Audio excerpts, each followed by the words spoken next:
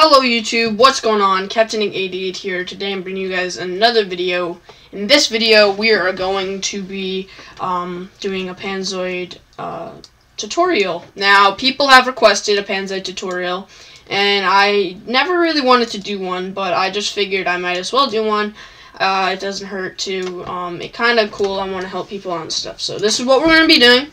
And in this one, we're going to be doing text and particles, just because it will take a long time to actually, if I tried to do everything together, that would be like over probably 2 hours for an intro, because intros do take a really long time to make, just because of the syncs and stuff. So unless it's like a chill intro, then those things take like 10 minutes, possibly even less, like not less, but like 20 is pretty good amount. But anyway, this is what we're going to do.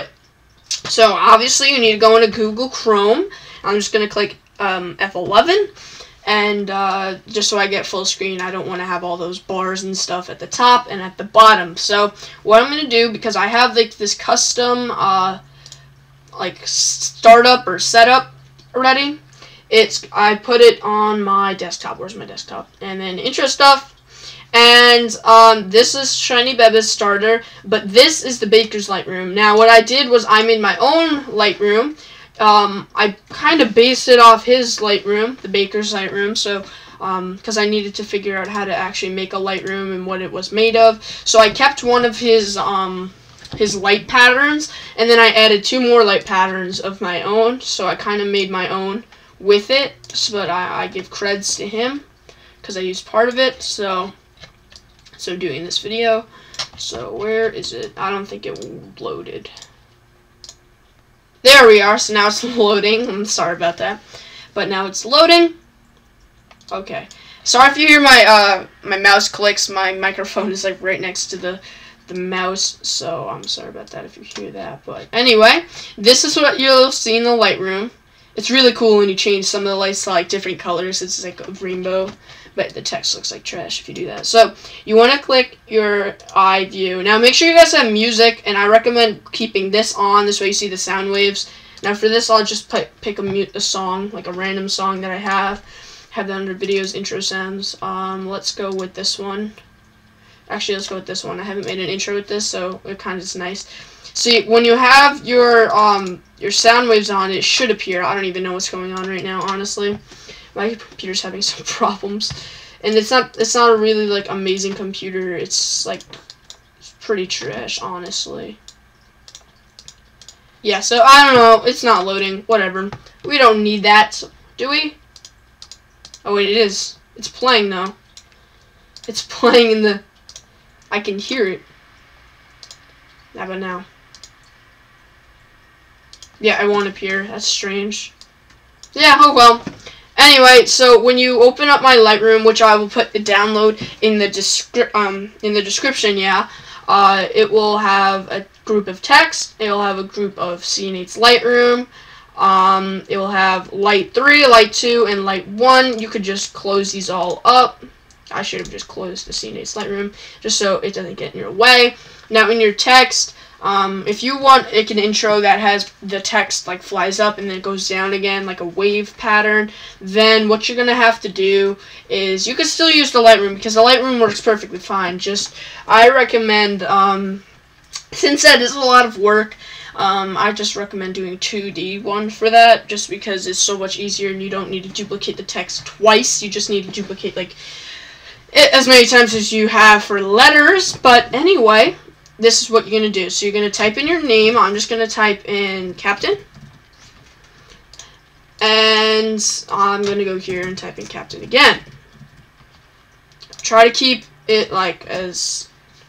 You have to have the same things, because some fonts do not have that. Now, make sure, guys, when you select your custom font, make sure you set the scale to 111. I had it set to that because Beba's, when I created this Lightroom, Beba's was like the best font, and I had the scale down perfectly, thanks to Ranked Effects, who helped me with that. He told me the best scale for that, so that's what I did. But obviously, you're not going to want to do that. So go to Custom, here, select your font, and now I have a load of fonts, and I'm going to yeah, you just gotta go find your own font, really. And I'm pretty sure Dark Side Effects has a video on how to transfer fonts that aren't supported to JSON fonts like this, but I'm sure you could just find an easy JSON converter, so that should be super easy. But here, these are my favorite fonts. I don't really use GoGo, either one of them, but I use Mikado. Mikado's my favorite one. It adds a nice curve to the letters. Like I said, though, make sure, like, some are gonna have that weird lowercase letter thing, so you kind of gotta type it in full caps, unless you like that look. I personally dislike that look, but let's see what it looks like with all capitals. So I just got rid of my C. What was I thinking? See, it looks a lot nicer, personally, in my opinion, with the capitals, but because it looks more bold and stuff. Anyway, you're going to want to set your camera all the way to 100. That's just for looks. And there you have your text. So you look at your text. It's really, really nice text. That's what I use for everything, and you can always change the color to whatever you want. Obviously, I like purple as well. Purple's a nice color. Purple's pretty good, but for the sake of the video, I'm just going to keep the blue. And it looks really, really nice with the lights, so that's why I love this Lightroom. The next thing that we're going to do is we're going to be doing particles. So when we hop into particles, we're going to select the closest color. So we're going to select a blue, right? We're actually going to go up here. And you're going to want to make the transparency really low, like line it up with this halfway mark or even slightly to the left of it, and it will look like that. And it looks really nice once you do it. Delete this dark one. The lighter, the color here for size, the bigger the particles. So if we could just select white, that's going to be the biggest particles. You don't have to make that transparent. Obviously set this to 1, guys. Number of particles, set that to 1000. Emitter rate, 1000. Particle lifetime, 3. Position, don't worry about that. And set these each to 500. Like that. Now this color kind of takes away from the look of the text. So we're just going to really lower this even more. Recommend like lowering even halfway through this would be perfect. Now that looks pretty kind of normal because now you can see the text. Looks really, really nice though. Don't do anything else. Now go to the end of it, go to the last frame, and then select the time. Set that to really whatever you want. I just do 3 because the particles last for 3. So I recommend just setting that to 3, honestly. If you want to set that to like 8, make sure you set the particle lifetime to 8. And so on and so forth. That's how it looks. It shrinks, it goes down a little bit. Just keep that because it's really, really nice.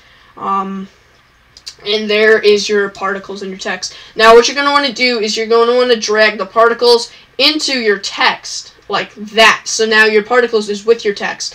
And I'll show you why. Because instead of doing camera movements around the text, what you can do instead with the text is you can make it rotate like this. And it will move with the particles, so it looks like your camera's moving. Meanwhile, it's not. Now, if I took the particles out of it, like that, this is what it's going to look like. Ready? If I set this to 0, this is what it's going to look like. Ready? So it's going to look like that.